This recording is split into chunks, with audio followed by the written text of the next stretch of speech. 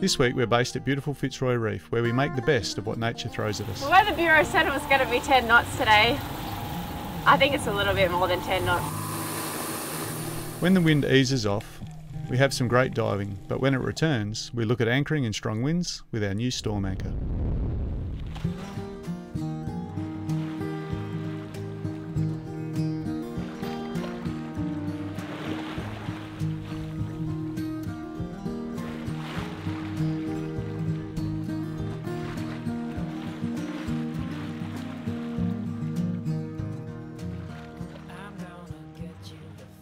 We awoke at Fitzroy Reef to a fairly steady wind and decided to sail Marul outside the reef lagoon to dive on some of the outer reef passes.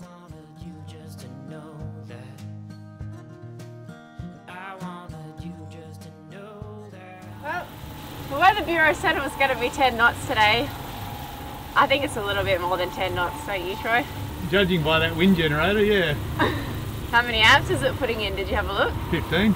15 amps, right, okay, so it's probably 20 to 25 knots. Anyway, at least it won't be so windy underwater. No, it'll be perfect. It's a bit cold, I want to get in. The first thing we saw when we got in was this small school of batfish. They're extremely curious and a common attraction at many dive sites. With them are some black and white bannerfish. They come in two species, some are solitary, and some, like these, can occur in huge schools. As always, we were joined by the ubiquitous white-tip reef shark.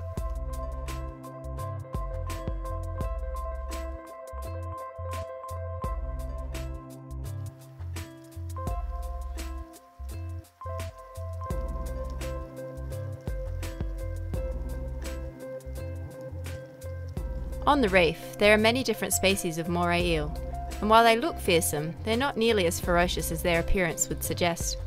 This one, being quite shy, was just waiting until the strangers in his neighbourhood got to a safe distance before he could move to a quieter spot.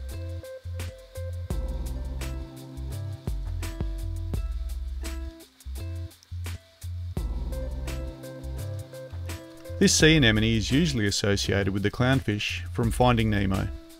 This one, though, was home to some pink skunk anemone fish. If you look closely, you can see the white stripe running down their back that gives them their name. In the distance, a giant groper, with his entourage of baby golden trevally, kept a wary eye on us. These fish can grow to be hundreds of kilos in weight. These large coral outcrops we call bummies are especially rich in fish life if they have deep caves and overhangs. Though there were plenty of snappers swimming around me, I took the time to select one that was well within the legal size limit. The presence of a chunky whaler encouraged accurate shooting. A struggling fish would have invited a fight.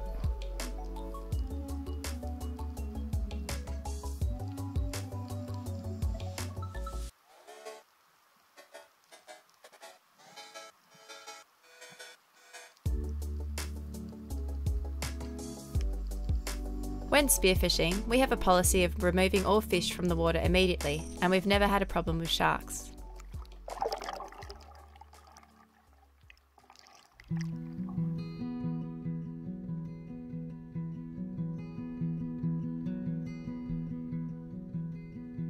We try and sail as much as possible, but when it's glassy calm like this, out amongst the coral, we're happy we have a reliable engine.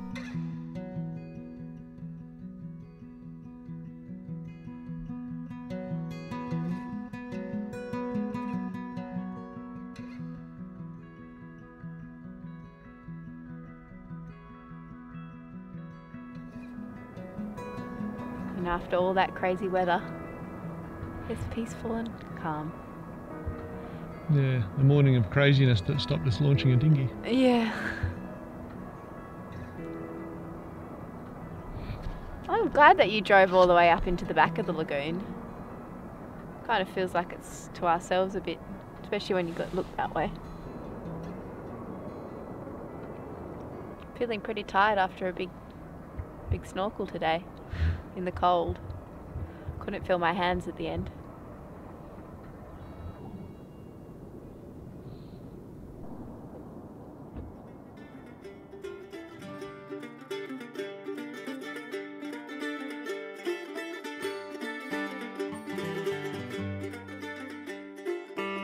Anchored inside the lagoon of Fitzroy Reef, with perfect flying conditions, we launched the drone to have a bird's eye look at a spot on the reef that looked great on the chart for a dive. It looked very promising, so we jumped into the dinghy and headed off for a closer look.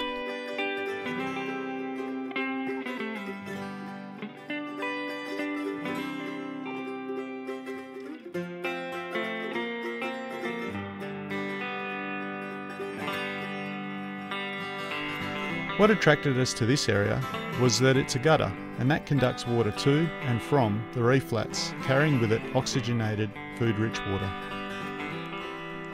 As soon as we jumped in, the health of the coral with the large schools of baitfish was exactly what we'd hoped to find.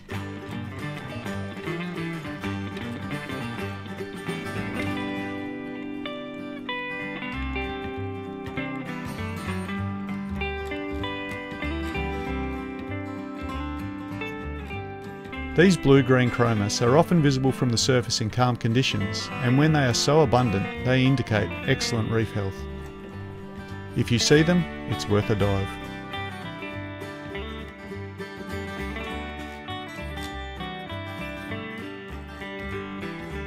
Nearly every spot we have dived here in the Capricorn Bunker Group has supported large numbers of lazy, easygoing turtles.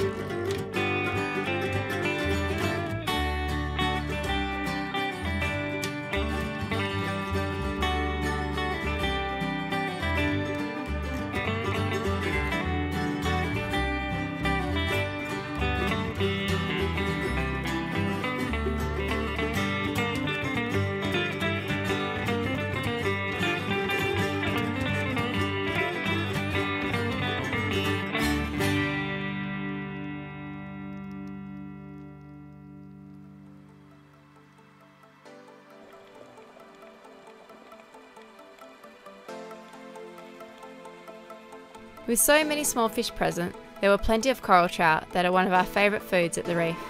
Their aggressive and curious nature, combined with their ability to live just about anywhere, makes them a popular species for us to target. Usually a slow approach and avoiding eye contact will allow you to get quite close to them. So close to deep water with a healthy shark population meant that I was very careful not to shoot unless I had a great shot.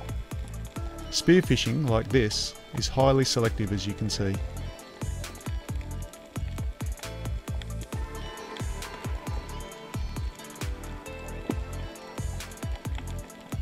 Returning to the boat, I found this school of juvenile triggerfish, or leather jackets, taking shelter.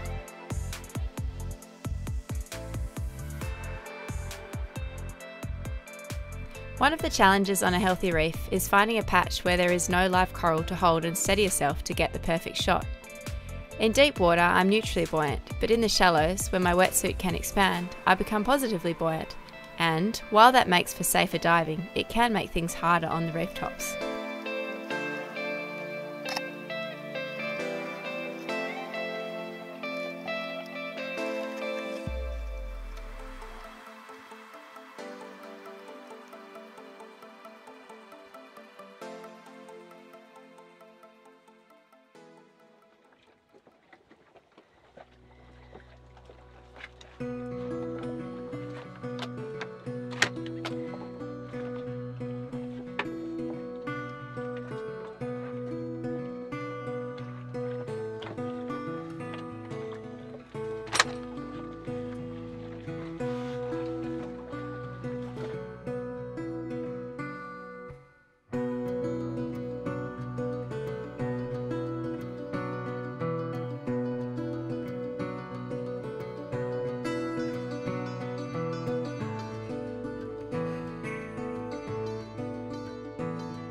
The next day, with such beautiful weather, we thought we'd like a little bit more excitement and went for a dive in the reef pass during full flow of the current.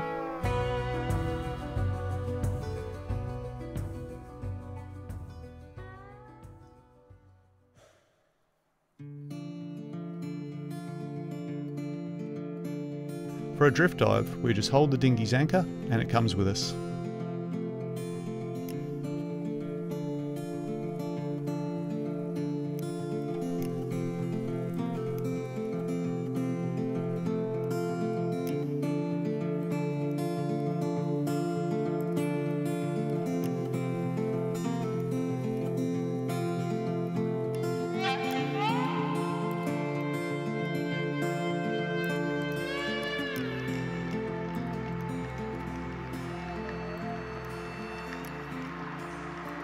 Diving down deep, we could hear the eerily magical sound of humpback whales communicating to one another on their annual migration south to Antarctica.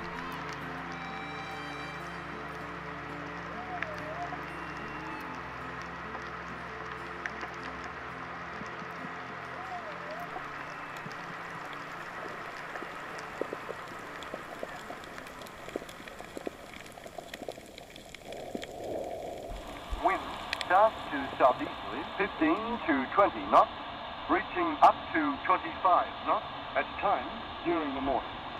Sea 1 to 1. There's a high pressure system coming, so all that nice weather that we've just been enjoying is going to come to a bit of an end for a short while. So we're going to have about 30 knots in the middle of the night tonight. So what we're going to do is just gear up with our Mantus storm anchor. One of the things that attracted us to the Mantus is it can come apart, and that means we can use a really awkward space on Marul. So this forward bilge here, under this space is normally where we have our methylated spirits and various other stores. Back here is our emergency fresh water tank, but under here was it was a really troublesome space, and now we can use it. There's the shank.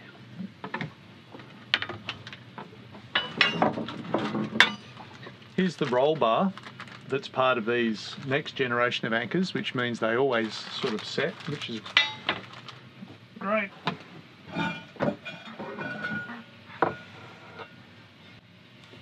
And there's the anchor spade itself. And so this is a 35 pounder. If this was all just forged in one piece, it would be incredibly hard to stow on our little boat. Assembling our Mantus anchor couldn't be simpler. Apply grease to 6 bolts and then do them up. If you're not so mechanically minded, those 6 bolts come with a pretty good instruction manual. Here's our assembled Mantus anchor. It's a mighty thing, isn't it, Pasky? Look at the size of it. It's big. Right. So it's nearly 50% again the size of our other anchor. We normally run a 25 pound. This is a 35 pound. Yeah? So immediately what stands out to me is this point here that does the digging into the ground. That's been reinforced. It looks like it's just been taken straight off a bulldozer. And when we put it together, the only complicating factor that you might have is which way do the bolts go. The bolts go up, all right, just to leave a relatively smooth surface that's very hard to damage here. You know, you don't want to have the threads damaged. So they go upright where they're fairly protected. And which way does this roll bar go? The shape of this corresponds with the shape on the anchor. So if that looks strange, it probably is, just like anything in life, isn't it? All right, now what I'll go and do is we'll go and grab out our galvanised chain, because for our storm anchor, I want a dedicated chain. It's the same length, it's 30 metres, but it doesn't get habitually used. Our stainless chain, we use it day to day. And you know, like we use it because we don't want rust on the boat. But the galvanised chain, it's the same. It's 5/16 or 8 mil. You see elongation in it before it lets go and snaps, which you don't necessarily see in stainless. So I've reserved that chain specifically for if we're anchoring in very, very stormy conditions. I guess chain is just a bit over 1.5 kilos per metre. With this 8 mil, so 30 metres, I can put it in a bucket and I can carry it around the boat where I need to. I probably might not be able to in another 10-15 years, but for the moment I can. That's why you got me. That's why I got Pascal. Spring chicken. We like to get her to carry jerry cans of water around in preparation for that day. No one rides for free around here. There goes Pascal with her morning exercise regime, tottering around with 40 kilos of water. So, what have I got? 8mm galvanised proof chain, and I've gone and got these, okay, approved for lifting. So these are rated shackles. Whenever you stick chain in a big pile, just mark an end, put a red rag through it, do something, because if you take that off and just drop it in there, I spotted the end, but it's really not apparent where it is. So make sure you've always got something to mark it. Shackles themselves, I've used some nice fine wire here to mouse them. So mousing wire just is preventing that shackle pin from twisting. There's not massive forces on there, but you really don't want those coming undone. I have seen these done out of old shark clips, which is going pretty much over the top. It also means that if I wanted to, I could extend out this chain to 60 meters of chain if I wanted to anchor in deeper water as well. But for this one, what we'll probably do is just go all the way to the end of the galvanizing here, and then on this 14mm nylon, I've got about 10 meters with a chain claw on it, and that can be hooked on there. And the nylon will give us the elasticity that we want, a nice spring in the system.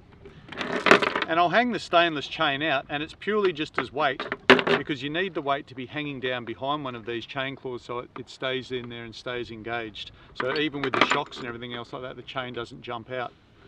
And so that's the system that we'll use.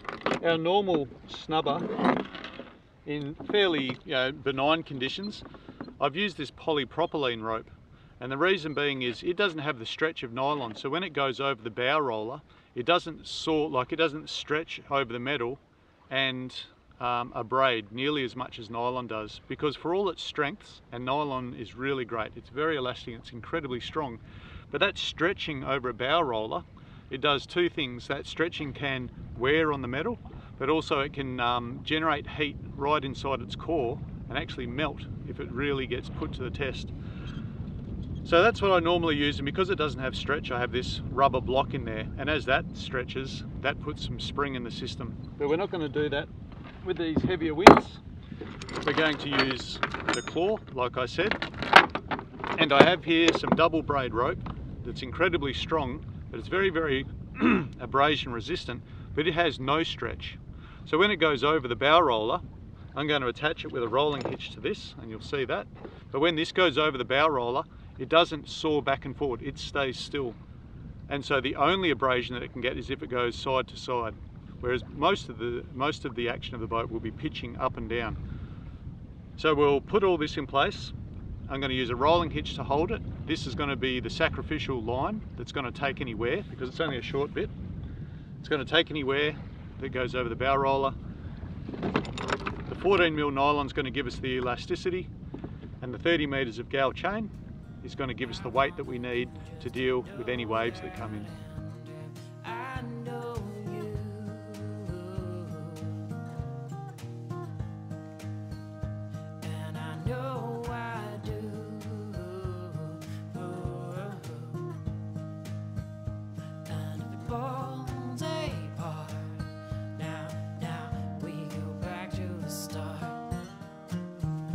We've moved the boat up to another anchorage through the coral, and we've chosen this spot because it's got great swing room, and the blow tonight is expected to be a southerly blow at 30 knots, and to the north of us we've got a lot of deep water, so we're really comfortable here. Troy's put the Mantus anchor out and we should be nice and snug here.